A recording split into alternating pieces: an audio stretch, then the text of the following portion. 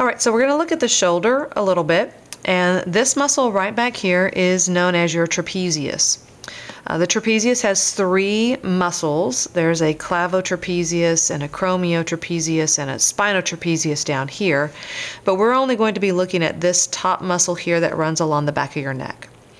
And if you're sitting at home right now and if you wanted to kind of feel where your trapezius muscle is, if you push your right shoulder down and then you tilt your head to the left so that your left ear kind of comes down to your left shoulder, you'll feel a muscle that tightens up right between your right ear and your right shoulder.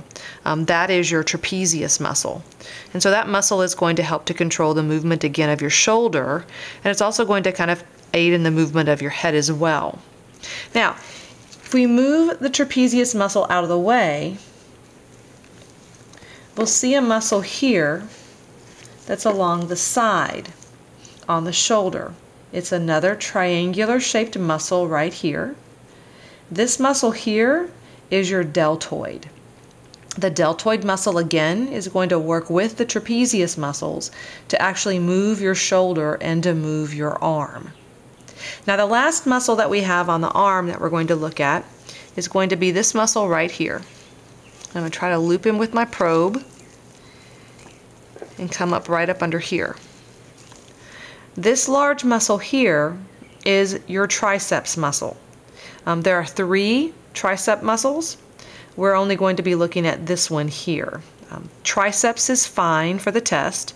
This is actually, the full name is the triceps brachii longus. And Oprah Winfrey always called this muscle her flags because when ladies, this is a muscle that is very difficult for us to condition. And she would always say when she'd wave at her friends, if you wave, you can feel that triceps muscle kind of waves in the breeze, kind of like a flag. And so that one's one if you do tricep dips, if you do tricep extensions. Those are the kinds of exercises that you're going to use in order to kind of condition that muscle and strengthen that muscle.